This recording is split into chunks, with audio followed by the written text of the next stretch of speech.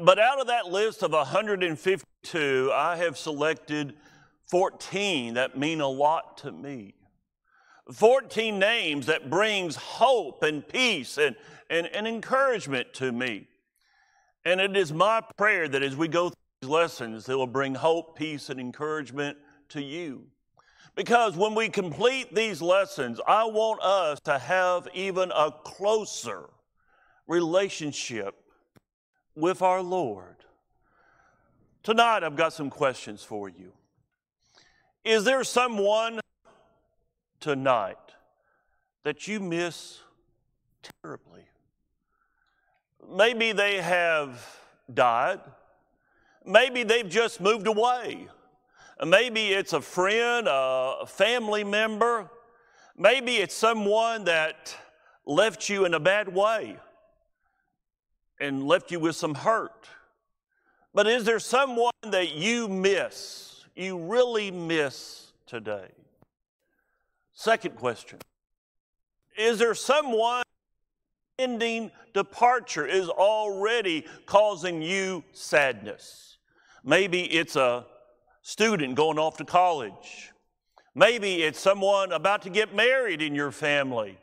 Maybe it's a friend who's got a job promotion that requires a relocation. You know, unfaithful friends can and will abandon you. And even the most faithful friends die, leaving you behind. And those of us who have loved ones, even our loved ones sometimes fail to understand us, fail to comprehend what's going on. Now, I don't ask those two questions to make you sad. I ask those two questions to prepare you for this lesson. Because see, there's someone who will never leave us. There's someone who will always be there for you in good times and bad times. I want you tonight to realize the impact of separation. And then we can all rejoice with the fact that our Jesus is Emmanuel. He is Emmanuel. He is God with us. We need a Lord like that. Go with me now to Matthew. Matthew chapter 1, verse 23. Matthew quotes that verse that Tim just read. Why? Because he had already given us the words of the angel to Joseph, saying that you shall call him Jesus. But Matthew is writing to a Jewish audience, and they needed to know that this Jesus is God with us, because that's what the name Emmanuel means, God with us. Go with me to Hebrews. Hebrews chapter 4, verse 15. What kind of God with us is this Jesus? We do not have a high priest who can sympathize with our weaknesses, but was in all points tempted as we are, yet without sin. Because we have Jesus, let us therefore come boldly to the throne of grace, that we may attain mercy and find grace to help in time of need. The two most Jewish books of the New Testament, Matthew and the book of Hebrews, is talking about God with us. How that Jesus is God with us. Go with me to to Ephesians. Ephesians chapter 3. In whom we have boldness and access with confidence through faith in him. We can go to God. Why? Because we have a mediator, Jesus, the Emmanuel. We have one that is there for us, who understands us and will never leave us. That's what Paul said in Romans chapter 8. Romans chapter 8. For I am persuaded that neither death, nor life, nor angels, nor principalities, nor powers, nor things present, nor things to come, nor height, nor depth, nor any other created thing shall be able to separate us from the love of God, which is found where? Which is in Christ Jesus our Lord. We need Emmanuel. In a world that's ever-changing, in a world that can disappoint us, in a world that can often fail us and hurt us, we need Emmanuel. Let me tell you my goal for this lesson tonight. My goal is simply this. I want to make the name Emmanuel meaningful. So meaningful to you that you will forever hear it as heaven's assurance of Jesus' presence in your life. I don't want us to ever feel abandoned. I don't want us to ever feel alone. I don't want us to ever feel that no one cares. Because Jesus cares. Because He is Emmanuel. Now, let's talk about a little background to the name Emmanuel. Matthew quotes Isaiah. Why would he do that? Well, the book of Isaiah in the hearts of the Jewish people was a very special book of hope and encouragement. In chapter 7, the verse that Tim read, the nation of Judah is hard-pressed. Why were they hard-pressed? Because they had not one enemy, but two enemies pressing them, trying to surround them. They had the nation of Assyria. That's bad enough. But they had the northern kingdom. They had Israel pressing down on them. They had their own blood brothers, people that they were of the same family, pressing them, surrounding them. And they didn't know where to turn to. Because when your family abandons you, turns their back on you, what can you do? Isaiah gave that prophecy. The prophecy about Jesus, yes, but a prophecy of hope. The Jewish people loved the book of Isaiah. It meant so much. And here is Matthew writing to Jewish Christians, and he says, guess what? That Emmanuel that was promised way back in Isaiah, guess what? He came. It's Jesus. It's Jesus the Christ. Now, that word that Matthew interprets to mean God with us, the word Emmanuel, only appears 3 times in the Old Testament. 2 times it's translated as Emmanuel, and 1 time it's going to be translated as God with us. Let's go with me to the book of Isaiah. We've already read chapter 7, verse 14. That's the first time that the name is given, Emmanuel. Go with me now over to verse 8. He will pass through Judah. He will overflow and pass over. He will reach up to the neck, and the stretching out of his wings will fill the breadth of your land. Oh, Emmanuel. Judah, don't give up. It does look bad, you know. It looks like you're down for the last count. But Judah, don't give up. It's Emmanuel. Emmanuel, God with us. Then verse 10, this is the 3rd time. Take counsel together, but it will come to nothing.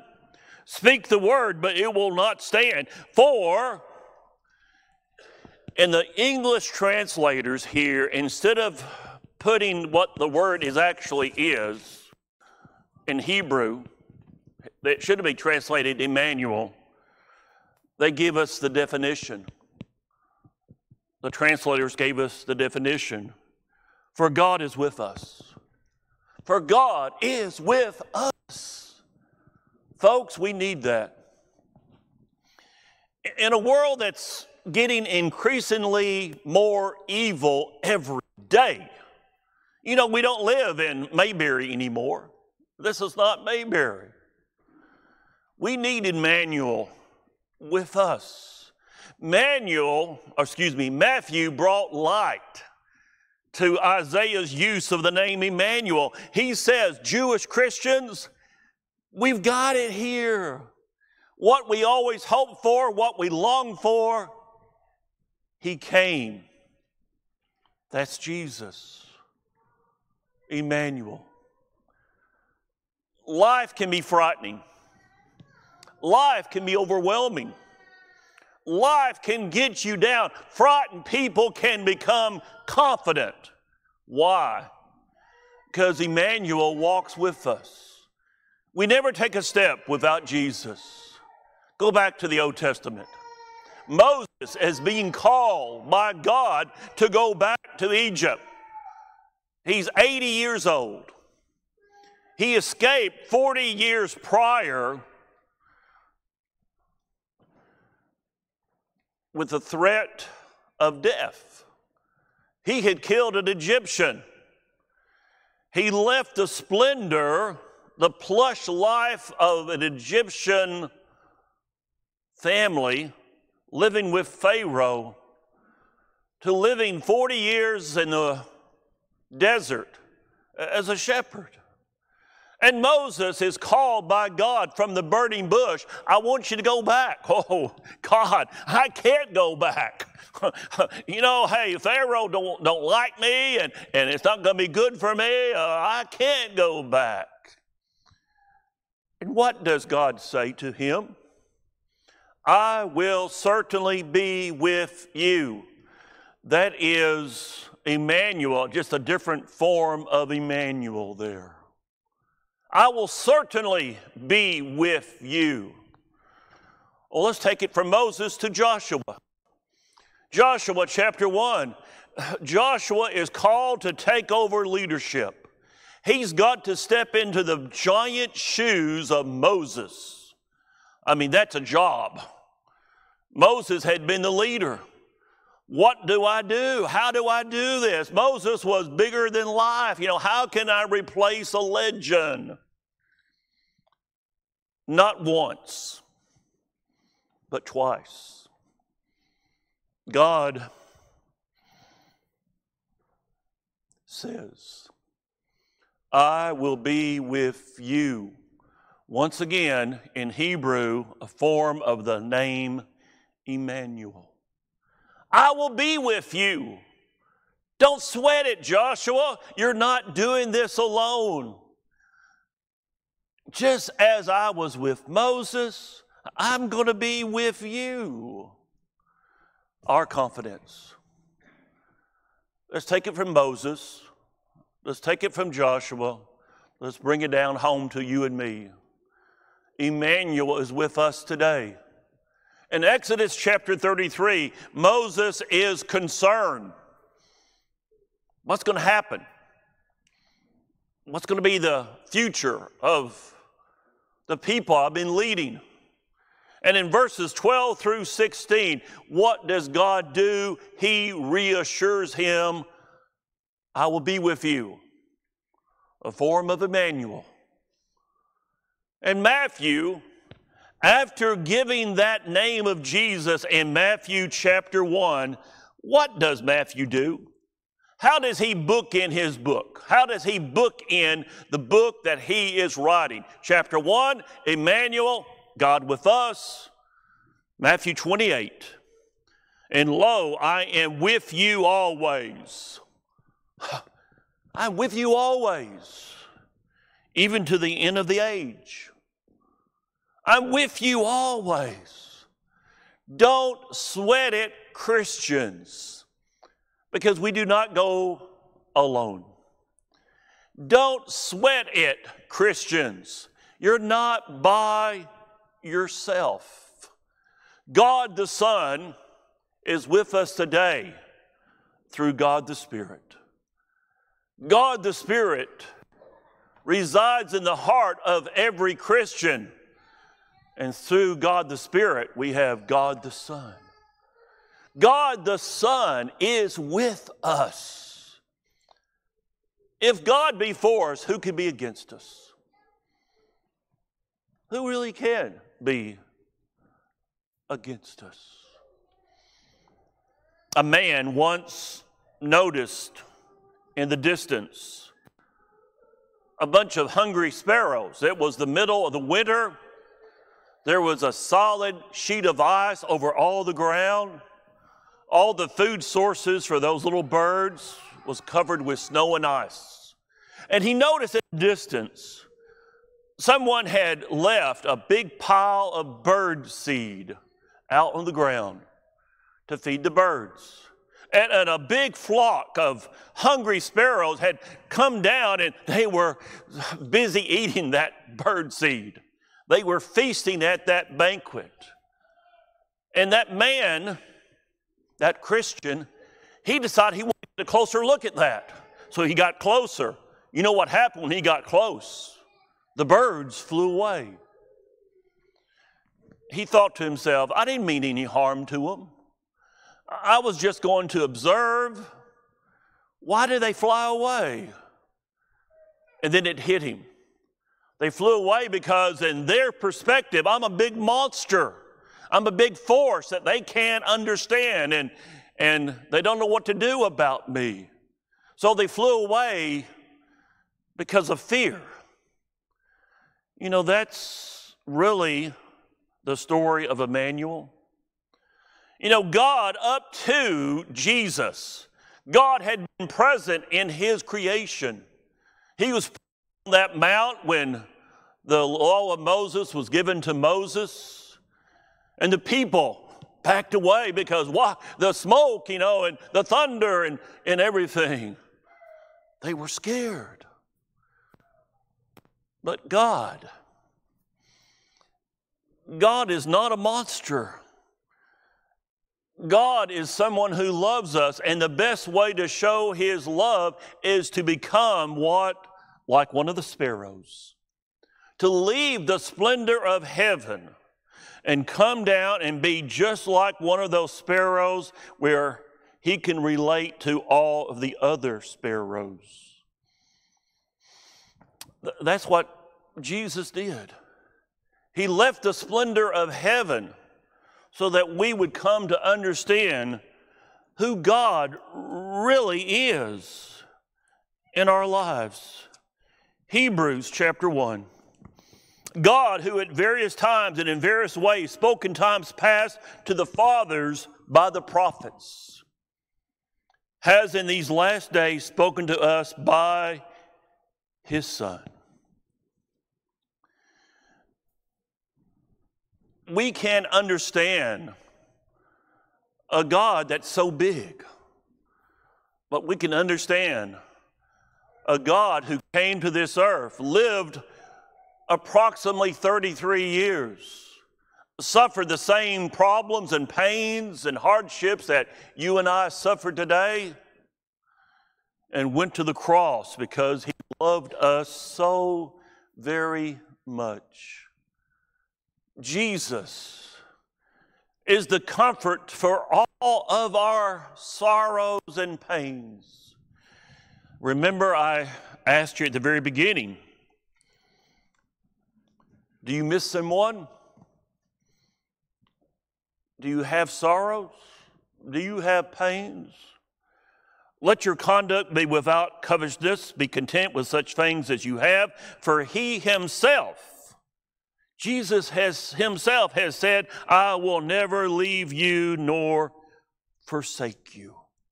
I will never leave you nor forsake you.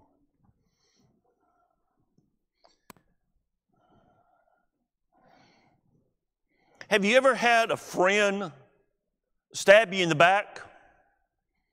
Jesus understands. Judas betrayed him. Have you ever had a friend who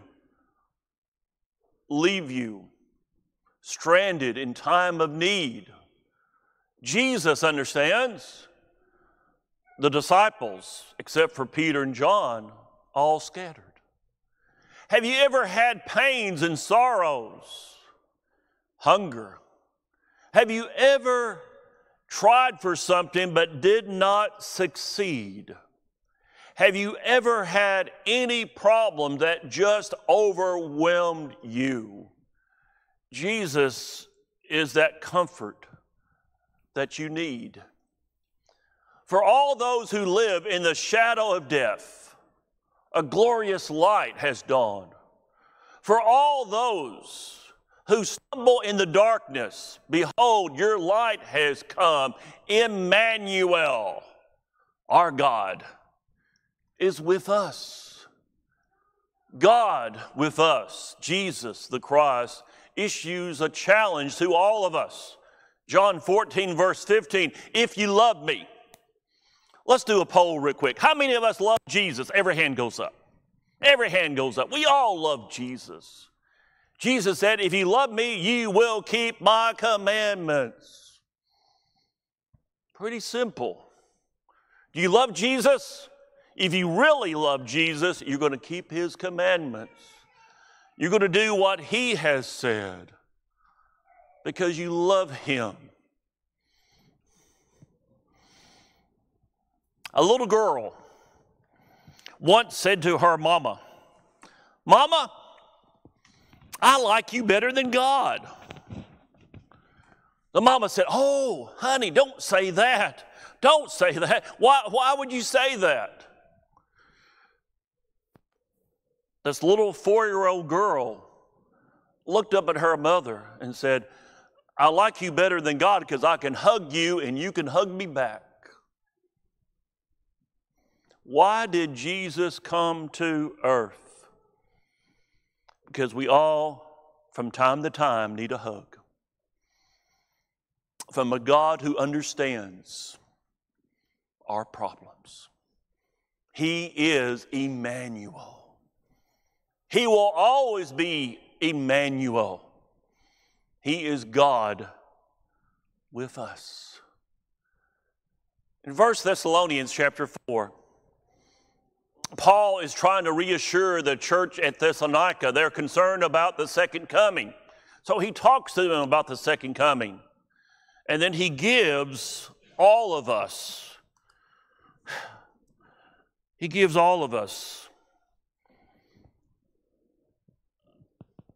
great hope. And he said, and thus we shall always be with the Lord. In the same way that God came to be with us, Jesus the Christ, one day we will get to be with him. Even if there are others you are missing today, there's always one you can depend on no matter what. He is and always will be Emmanuel. Jesus said, if you love me, you'll keep my commandments. Why in the world do I always use the same verses? You know, I could pick out a lot of different verses for the plan of salvation. I use these same. I've been doing that for over 40 years. Because if you want to argue, you're not going to argue with me. You're going to be arguing with Jesus. Because Jesus said every word in those verses that I'm pointing to right now. You're not arguing with me, you're going to argue with Jesus. As a Christian, do you need to seek forgiveness? It's wonderful that our Emmanuel gives us that great blessing of going to God and saying, God, as your child, I messed up. Will you forgive me? And God forgives. The church stands ready to pray with you and for you right this minute. If you have any need to respond, will you please come as we stand and sing for your encouragement.